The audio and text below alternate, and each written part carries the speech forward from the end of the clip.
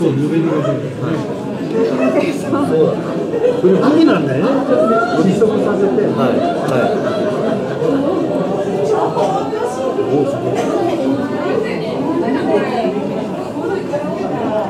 今歌うナギが400ぐらいです。可愛いですね。チアナゴ。可愛い。うまくいけば上に上がったり下がったりするね。い赤ちゃんがキョロキョロして。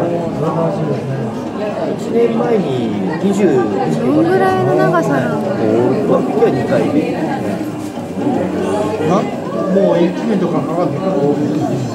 そうですね。大体10ヶ月ぐらい疲れかする。先週言ったロングアイランドの水族館っていうのがまさに孵化させて、大体19ヶ月、18ヶ月かけて制限して、それから展示というのがバックヤードで見せてもらったのが、そういうちっちゃな魚さんの水槽に。やっぱりそういう孵化してやつ。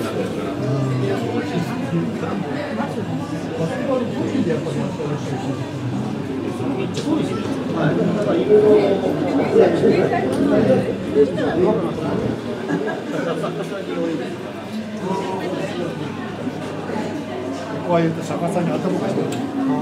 本当だ。頭が下だ。この上は何かをイメージ。これはですね、今ボスになって深海に出てくる水族館の出したい。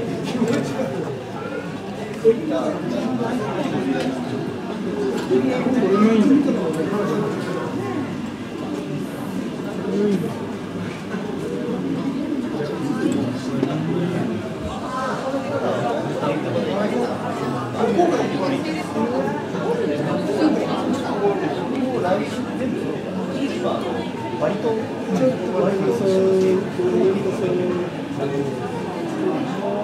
イテムぐらいで揃ったらこれ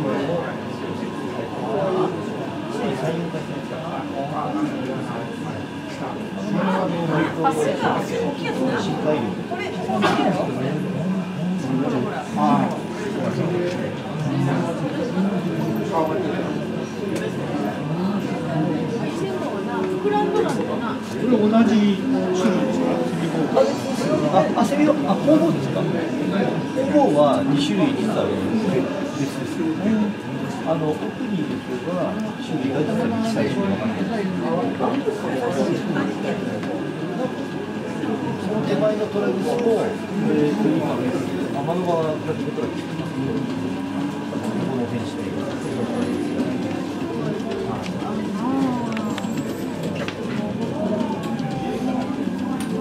車台は大好き。メガネをかけて可愛いです。岡田君がちっちゃいのから大きくしてるエビスタイル。あれが似てますね。そうですね。大きな目。硬いじゃないですか。これ硬いですね。エビスタイルを折る方が本当に硬くて綺麗な。硬いです。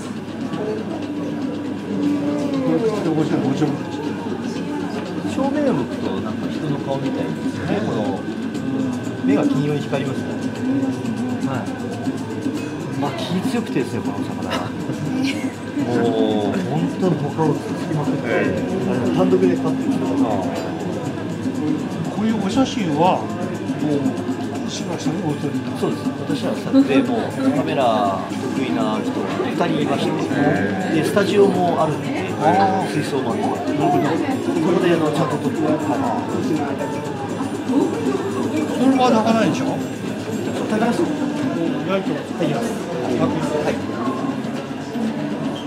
だからこういうふうに絵がうまく開くようにするのを魚に頼むんですよ。まあやっぱり魚に照明が急に焚くんでびっくりして。ただあんまり何回もできない。そうですね。あ、正面みたいな。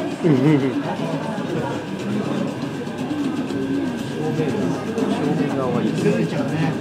見ちゃうよね。帰るもんならこういうの飼ってみたいけどね。船の車もついちゃいますね。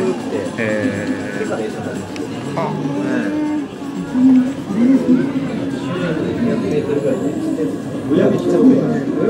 ヒレだね。この後ろ側に切るんだ。お腹の上のその山の間から。ずっと向こうに来月シンガポールに行くから、その穴の時に点々に黒いのが来てるでしょ。あれが胴体ですよ。だからこの辺に頭があるんじゃない。あそこにはこっちだと。あそこの上海海賊水族館の館長さんだという人が言ってますけど、オープンマインド。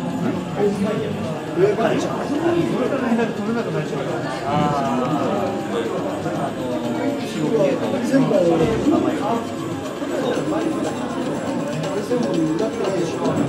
あ、違う。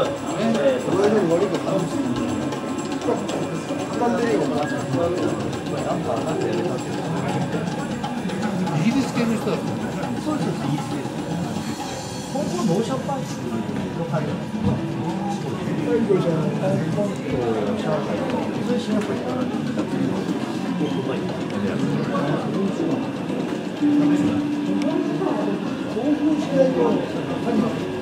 小籔さん、何か見たいさ、シーラカンスだね。今日はシーラカンスがいますから。いないと困りますからね。挨拶しただろ、こんにちはって。意外にちょっと注目が薄いけど、宝石サンゴですよね。これなかなか。ズーム。すごい。これが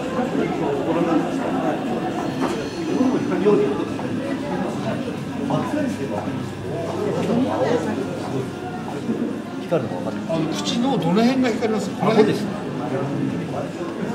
この辺りがもう青、もわーっと光ります。口まで行かない。あ、行かないです。行かない。はい、行かないです。この辺りです。色はほとんどグリーン。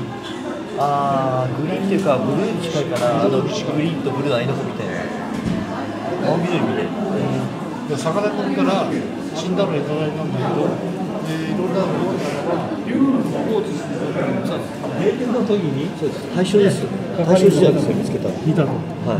だから私もそれの想像でこの辺にちょっと乗ってて色っぽくのやったんだけど、どっかに出てんのかな。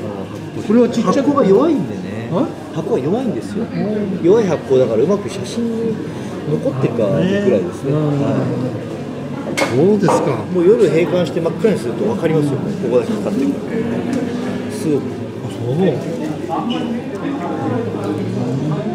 泳いでるのと初めて見ました。あ、そうですよ。意外にこれも深いところまで行って、実はシーラカンスの調査みたいなので、インドネシアも南アフリカもそうなんですけど、200メーターぐらいの、ケーブの方まで追っていくという、そうですよね。同じ水星にシーラカンスと一緒に調査して途中出てくるんですよ。キビレマツカサっていうところのマツカサを出てくる。色は大体こういう色をしてる。そうです。オーストラリアのだけが、オーストラリアマツカサっていうだけがこの目の下にオレンジ色の帯が入ってます。綺麗な。それ以外は実は生息が広くて、赤道直下でも日本でも同じ種類のジャポニカスっていうのが広く生息してます。暑いところはとにかく深いです。暑いところでやつは2、300メートルいます。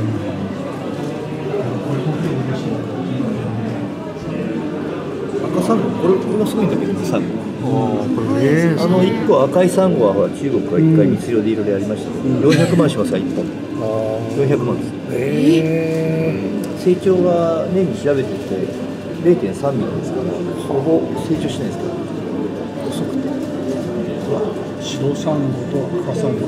今これ中国の人取り引きってしょうがないでしょ。あれですね。特にこれが赤が高いんですよ。白は赤の値段にすると下世話ですけど10分の1以下なんです。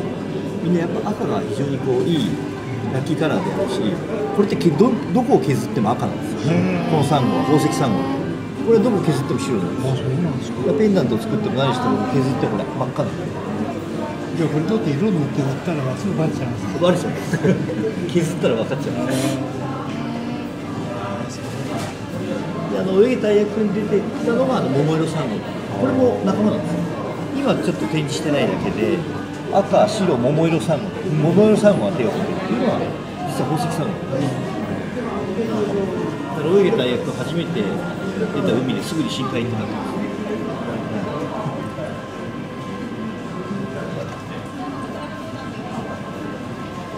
魚の展示にやっぱりそういう環境の人たちは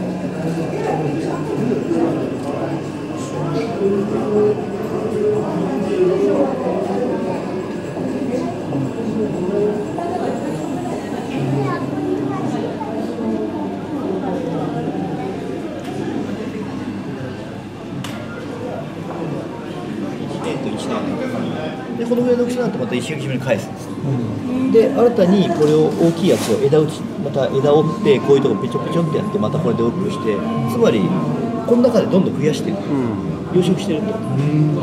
それ年に1回ですけど、お客さんは親子で参加させてます。これをお客さん呼んで枝打ちしてみようって言ってサンゴを折って土台につけて、あと名前とかもちょっと気かかって名前つけて、それが育ったら名前つけた自分たちが折ったやつが石垣島のカビラ湾に向かったもの。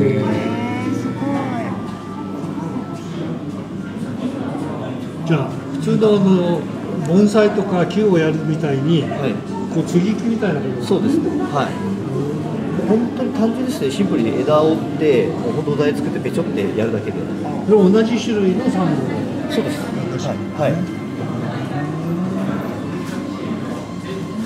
なんなら本当に最初のボンドとか使いませんので、タイラップで枝と土台をタイラップでキュッて軽く止めておくだけで強肉がずーっと出てきて土台が分かってくるって立派なサンゴ。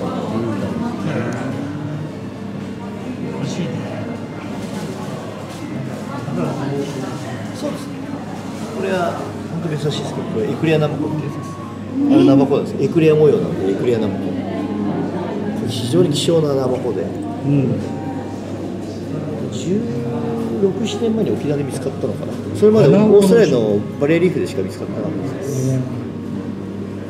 沖縄の古い友人のダイバーが見つけて、エクレアナマコどうします？4年経つかな。こ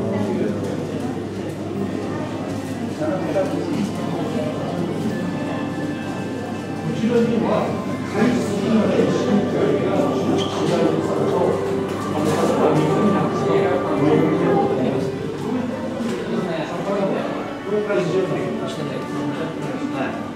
やっぱりこう、そうですね、深海だとちょっと湖だと深海に当たらない海じゃないので、確かに400メーター、500メーター、足元とか深いところあります。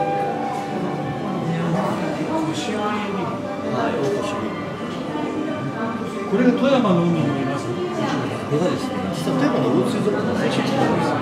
私も向こう行ってたんですけど、全然取れないんですよ。日本海は。だから羨ましいって言って、一日目頑張れば多分6、7時私取るんで、星寄りで。これ味噌汁ですよね。一番いい出汁が出ます。漁師さんは雲エビ。腰がいつも折れてるじゃないですか。これね。腰がね。でこの腰の折れてるこの下っていうのは色が欠損してて白なんですよ。だからこれを尾っぽをこうやって伸ばすともう真っ白なんですよ。だから赤は目立たないじゃないですか、深海の中で。白は目立つから、目立つ白は下にこう折って隠してあるんです。敵に見つからないように。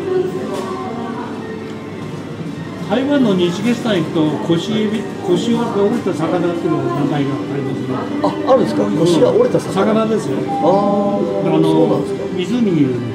湖。提督のお魚大好きだから。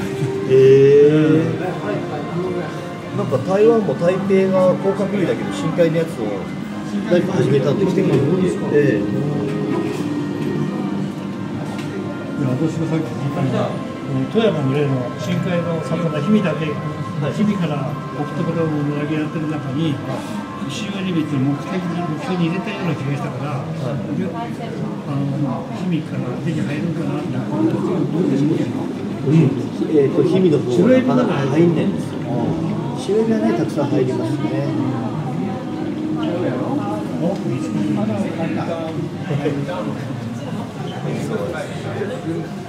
赤靴ちゃんがこっちを見てます。正面先週の船だったかな、もう3センチの赤靴取りました。こんな赤靴、色がまだ乗ってなくてね、ほとんど白っぽい色してましたけど。可愛いね。可愛い。悠々と楽しんでる。ビクビク活発なんですよね。そう、日本のドフレインって活発なんですね。オスは結構動きますね。大王は動かないけど。すごい泳いで、ここにもね、ずっと泳いでる。おお。スマートに泳ぐね。可愛い。ほらほらほらほらほら。ちゃんとほら、ジェット機みたいに。ピシッと。ね、これもマダイに近いんですけど、キダイって言いまして、やっぱ深海にいるやつなんですけどね。黄色っぽいです。あ、ここにちょっと写真が出てる。ちょっと黄色がね、キダイですね。はい。本当に200メートルぐらいで網でかかるんですよ。実は難しくて、あれは。そう、連行だからね。はい。